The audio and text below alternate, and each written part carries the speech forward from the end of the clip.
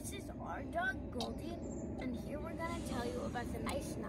Well, sometimes my sister and I don't do the nicest things to Goldie, but then we aim up with the nice 9 or the tender 10 that are things that Goldie likes. Now, if some of these things your doggy doesn't like, you can always take them off of it, and you can always add anything you want to it that you know your doggy likes. So first, we can pet Goldie. It seems like that. This is part of the nice 9, and sometimes she likes scratches behind the ears. So that's the second part. And sometimes she likes it when you stroke her chin, which is the third part. And then sometimes she likes it when you rub her back. Like sometimes she comes to me at the table, then sits down in front of me and asks me to rub her back.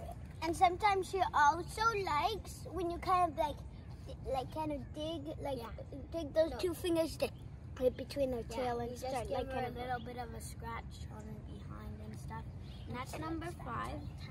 And then number 6, which I honestly don't think she can feel this one, is you blow a kiss to her. And then number 7 is when you kiss her.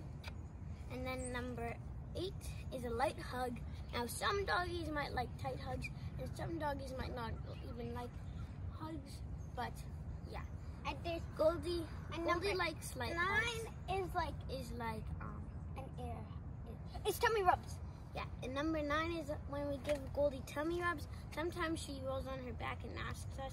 I'm sure a lot of dogs do that too, but she's just not doing it right now. And then if you want to turn it into the tender 10 instead of the nice 9, you can always add this, which is just like a little massage and stuff. So yeah, that's the nice 9 and tender 10. And like I said before, you can always take away any that your doggy doesn't like and add any that you know your doggy does like. Bye bye. I hope you liked the video. Bye too. I helped.